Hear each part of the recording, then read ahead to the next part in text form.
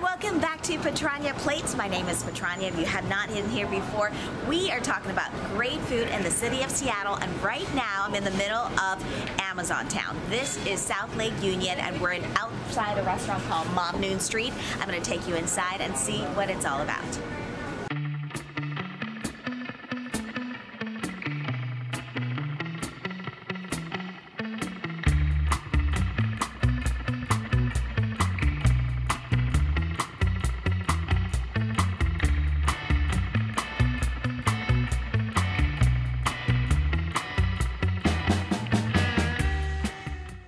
Location has been open since 2016? Coming up, 3 years, just a little bit over. It's been a wild ride, but we started like very fast, which is amazing. The bottom of the Amazon Dockler building, and then it just never stopped. Word got out, that we do some pretty amazing food, and then people brought their friends, and then we just kept going with the group. We started with Mamnoon in Capitol Hill almost 7 years ago. We came down here to the Denny Triangle and opened up our juice bar and vegetarian kitchen with our chef Sarah. They're doing a great job. Yeah. Just 2 doors down in the same Amazon Dockler building, we then opened up Mamnoon Street, which we're at right now. Yeah. And then last we opened up Bar, the kind of the infamous rooftop bar there in South Lake Union on top of the Tommy Bahama building. And that one's a great time. Definitely in the summer, perfect sunsets, but make a reservation. Lebanese Syrian, is that right? Lebanese and Syrian primarily, but a Lebanese cuisine, from the Lebanon region, including even Turkey. I mean, I would say let's go as far as Morocco because we use a lot of Moroccan spices. What is Mamnoon? It means like grateful, like essentially gratitude or thankfulness. Yeah.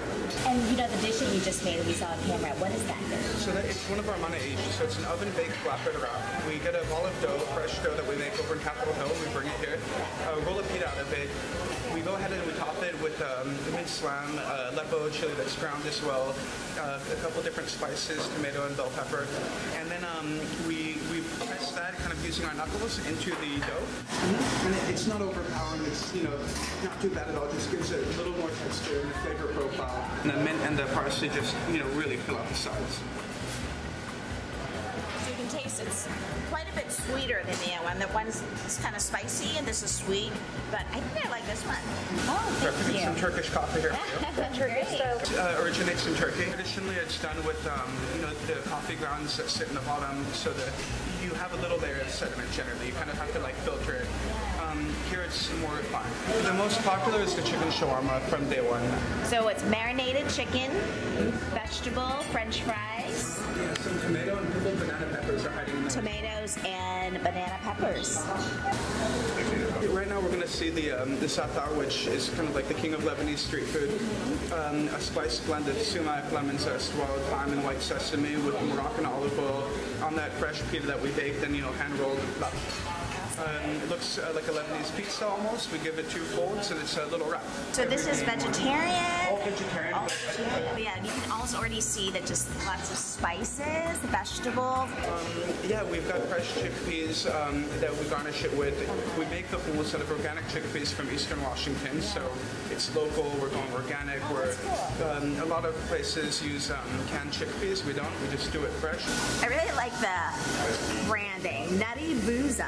Yeah. What is Nutty Booza? Nutty Booza, so we do a partnership with Nutty Squirrel in Madrona.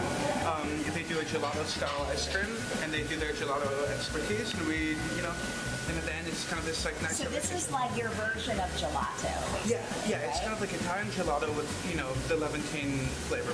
So we just had Turkish coffee, so this is one in an ice cream form. So let's see, you can see the swirl. Yeah. It's really pretty. Ooh, it does taste like Turkish coffee. We try to help our community out. We've done a lot of fundraisers, not just for the immigrant rights foundations, but also we did bread drives, and we've sent a lot of money to Syrian refugees. It's very telling that people stayed with us for so long. Yeah. We want to be good to each other, good to our people, and it's good all around.